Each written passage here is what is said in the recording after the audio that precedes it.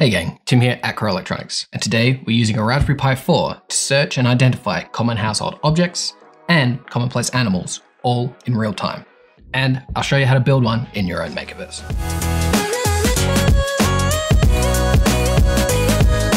We're going to be using a trained library, which is going to enable our Raspberry Pi, in combination with a Pi camera, to identify 91 unique objects and animals in real time, whilst providing an updating confidence rating. Later on in the video, I'm also going to refine the identification so it searches only for particular desired targets.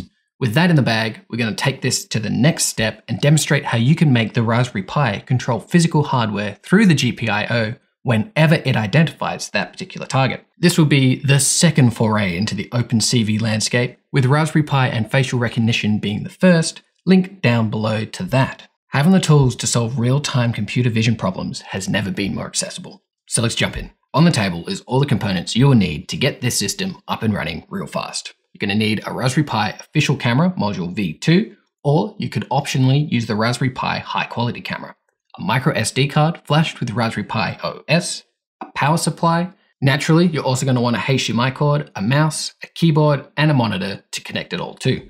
I'm also using a Raspberry Pi 4 Model B, 4GB, for this setup, as having the extra computing power that comes with the Raspberry Pi 4 is a must for this kind of application.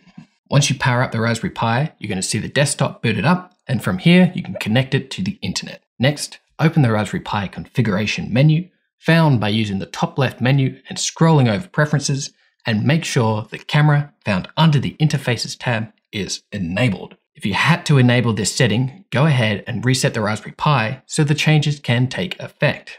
Having done this, it's time to install OpenCV to Raspberry Pi. And this software provides us a huge resource to help us solve those real-time computer vision and imaging processing problems that we're going to be encountering. This is a series of terminal commands that will take some time to complete. It is a good opportunity to have some cups of tea as you work through the process. Every terminal command to do this is found on the written article, so all you need to do is copy and paste each line. With that complete, you will have OpenCV installed onto a fresh version of Raspberry Pi OS.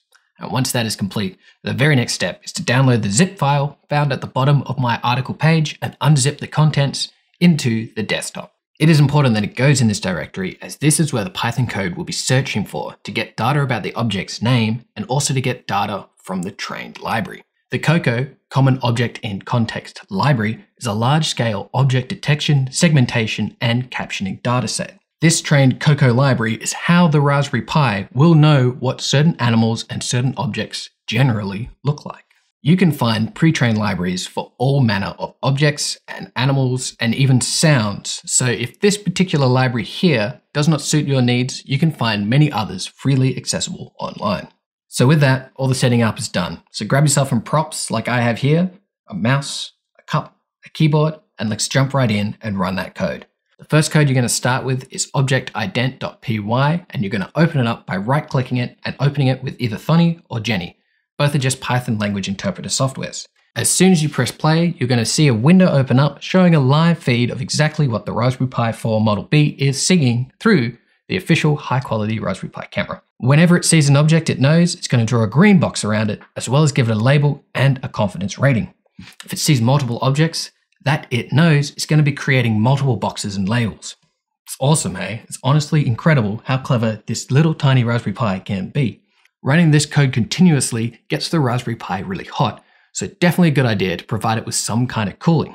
Jumping back into the code, a value worth tinkering with is the threshold percentage value, which you can find right here. Increasing this means the software will only draw a box around an object when it has a high confidence factor and is absolutely sure that it has identified the object correctly. Another option worth tinkering with is the NMS percentage value, which you can find here. Increasing this will limit the amount of simultaneously identified objects. It is immensely valuable to be able to look for just one object and ignore all the other objects. That way, for example, you can count how many cups seen during a day, but not how many humans are holding those cups. This is also a very useful way to make the Raspberry Pi run the live preview window with a higher frame rate. But hey, what if you wanted to identify a cup and a horse and only those two things? Well, you're going to edit that line in this manner. Then, once you save the code and press play, it's going to do just as you desired. We can do so many things with this code now. Simply, let's start by jumping into the folders and opening up object identify3.py with a Python editor. In this file, I've added just a few lines of code to the original code so that every time a particular target is seen, it's going to send out signals via the GPIO pins of the Raspberry Pi. It's going to be commanded to rotate whenever the Raspberry Pi system sees a cup. If anything else is seen, it's not going to do anything. All the code I'm going to be adding here is completely explained in the guide Controlling Standard Servos with the Raspberry Pi, linked down below in the description. And so, with my cup and servo in hand, let's run this system. And as soon as I show the camera the cup, boom, we have rotation. There is just so much potential with this software to take projects to amazing places.